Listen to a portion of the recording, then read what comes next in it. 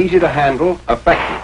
The handgun is the ideal weapon for both defensive and offensive close-quarter man-to-man combat fighting. Easily carried at the side, it's practically a part of you.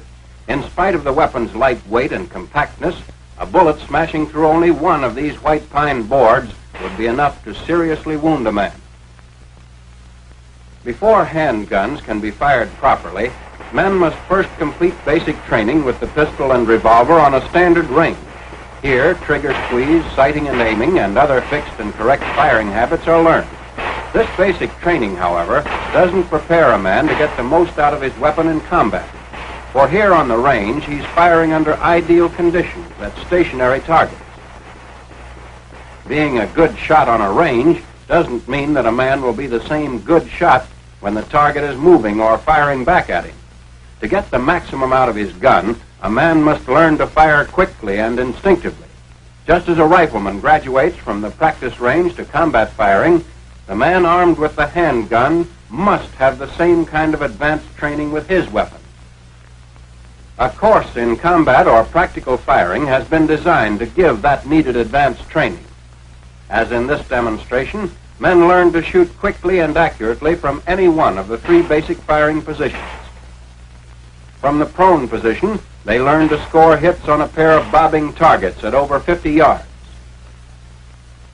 Moving up to 25 yards and assuming the kneeling position, they'll be able to do the same thing. In combat firing, a two-shot burst gives a dispersion of 6 to 8 inches on the target, assuring at least one hit. When a moment's delay may cost a life, combat firing trains men to fire instinctively from the standing position, pointing the gun as if it were a finger. To change the direction of fire quickly while at a standstill, just pivot on either foot.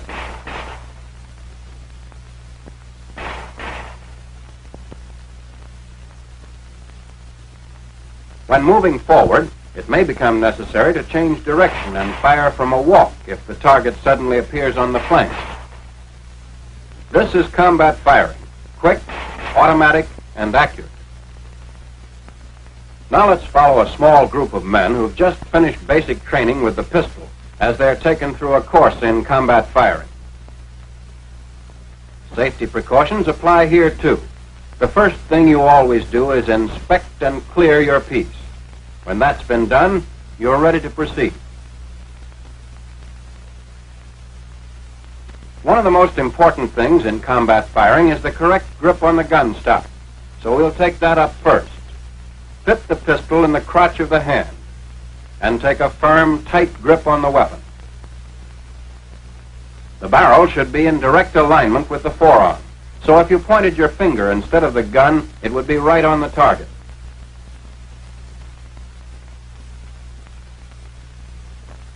If the weapon is held a little to the right or to the left in the hand, the barrel will not line up with the forearm and shots will miss. It should never be this way. For accurate shooting, the gun must be in line with the forearm. Remember to take and keep a tight, firm grip on the gun stock. A loose grip will allow the weapon to twist in your hand on recoil.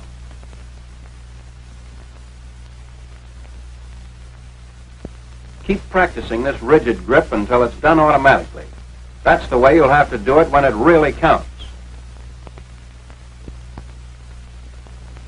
Your use of handguns probably won't be limited to the pistol. Let's have a look at one of the revolvers used by the Army.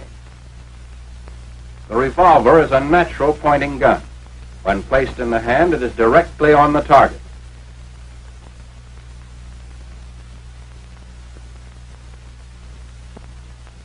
The pistol, however, due to its stock design, requires a slight upward cocking of the wrist to bring it in line with the target. After a little practice, this adjustment will become instinctive. Greater accuracy with either the pistol or the revolver can be obtained by using a two-handed grip. Simply hold the gun firmly with the right hand. Place the butt in the palm of the left hand and close the fingers around it. The two-handed grip can also be reversed for left-handed shooters. In such cases, the gun is held in the left hand and the right hand serves as the support. The two-handed grip is used in both the prone and kneeling positions. It provides a very comfortable, steady shooting platform and will give the maximum number of hits on the target. Now let's watch these men as they practice. The mistakes they make are natural, and you can profit by their errors. Later, there will be several other opportunities to apply the two-handed grip in the prone and kneeling positions. After the one- and two-handed grips have been mastered, the group is introduced to the three basic firing positions. First, prone. Although it takes the longest to assume, it's the steadiest to fire from. And in this position, the body presents the smallest target to the enemy. As prone is best of the three basic firing positions for steady and accurate long-range firing, it should be practiced until it can be assumed quickly and easily. There's no set or definite way to get into it as to body angle, legs, or heels. Just lie as flat as the terrain will permit with the gun extended. When in the prone position, additional time should be spent practicing the two-handed grip. For if the gun is not held correctly, you won't hit the target no matter how steady the firing position. When your instructor is satisfied with your proficiency in the basic prone position, he may allow you to practice more spectacular maneuvers. A neat trick is rolling out of place and into better cover after each burst of shots. This serves to confuse the enemy and keeps him from guessing your location. The second basic position in combat firing is kneeling. Like prone, kneeling offers a relatively small target and at the same time is very steady. It's easy to get into. Just drop down on one knee and extend the gun. You can fire while down on either knee as long as you're well balanced.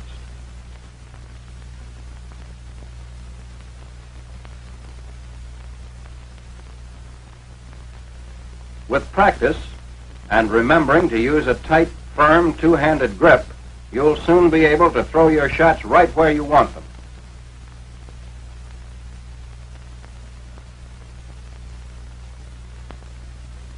It's a good idea to alternate knees, for in combat the terrain and cover will decide which one will be best to use. Learn every movement so it can be done smoothly and promptly without having to think about it.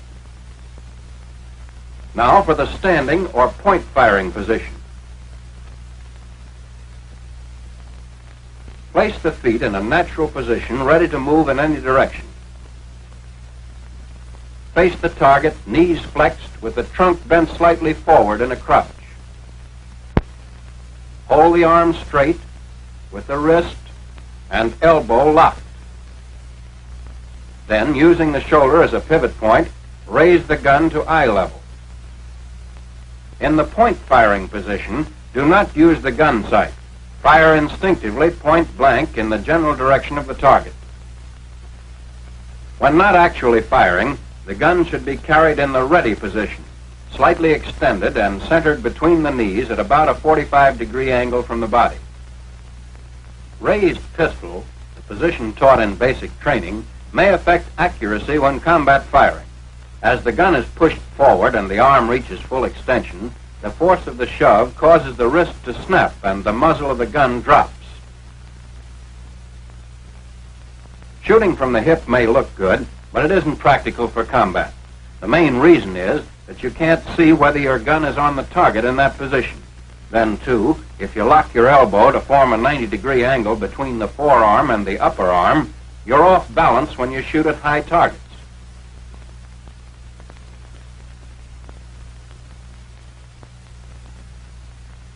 Point firing with locked wrist and elbow and pivoting from the shoulder will give the greatest number of hits. Here's an alternate position which some shooters find more comfortable. The elbow is held flexed or bent instead of being locked straight.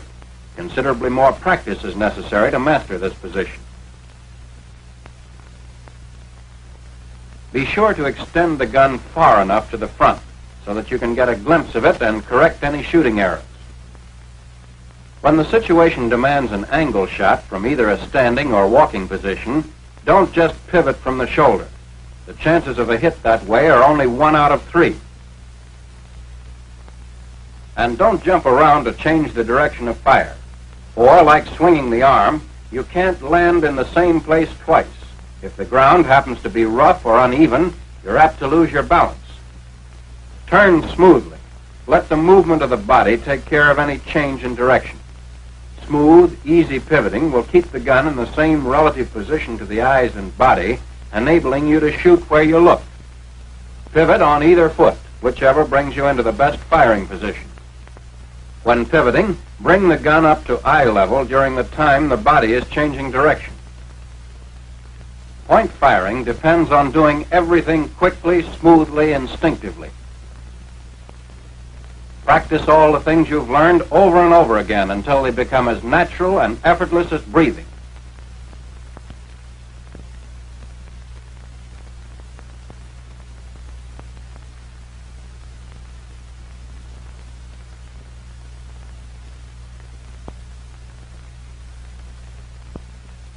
Now let's see how these same men will do with live ammunition. Remember that these are the first rounds they've fired since completing the basic firing course. In order that hits may be more easily seen, tracer ammunition is being used.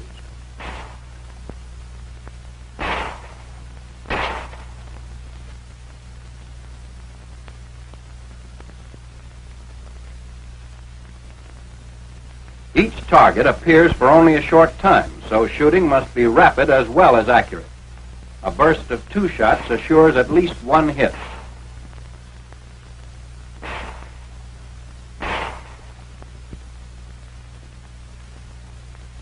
At 25 yards, kneeling, the group will do fairly well.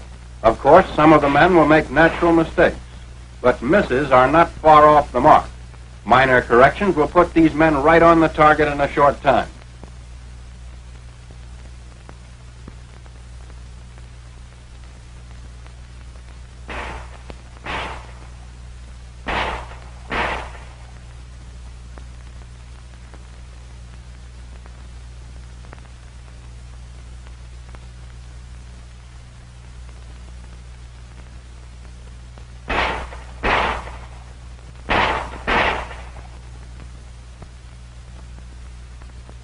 With point firing, it's best to start close to the target and work gradually back as speed and accuracy increase. Watch this next man. After firing at the first target, he'll relax and change his grip on the gun, missing the second target completely.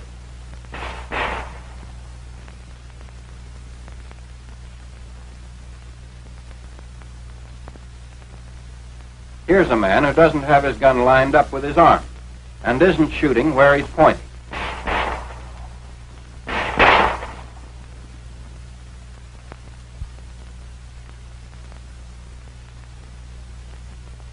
This man, however, is using a tight grip and has the gun aligned with his forearm. Result, hits.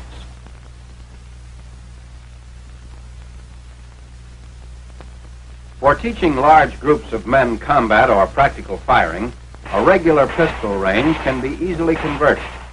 The main requirements are a firing line at 50 yards and replacing the conventional bullseye targets with 2 bobbing targets placed 8 feet apart for each firing point.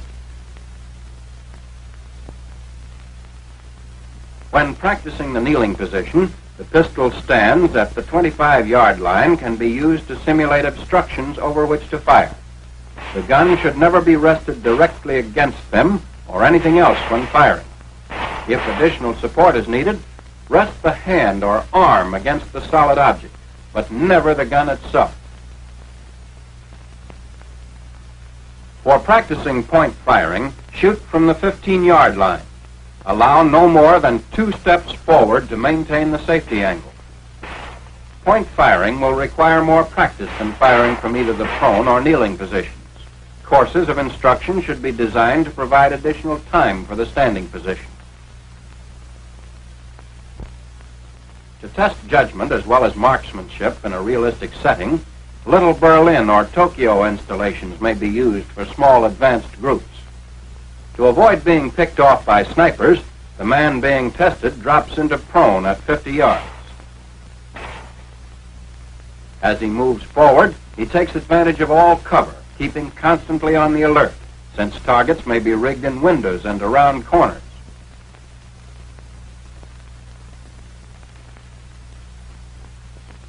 At 25 yards, the situation calls for the kneeling position.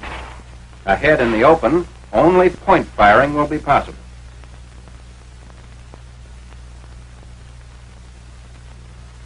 This is combat firing, quick, instinctive, the kind of training that can mean the difference between his life and yours.